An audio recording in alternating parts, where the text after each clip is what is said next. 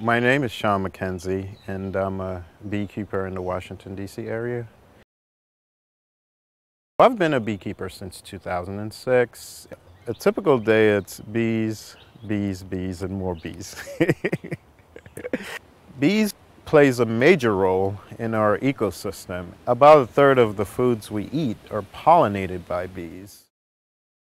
They pollinate the trees to produce fruits, which feeds birds, which feeds humans. Without the bees, many organisms wouldn't have the ability to actually procreate.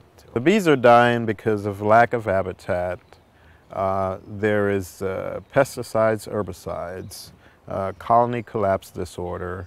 You have longer winters with the climate changes too short of a spring. It's a crisis because there aren't enough bees to carry out the job of producing the number of bees that's needed for pollination each year. We've seen 30% loss.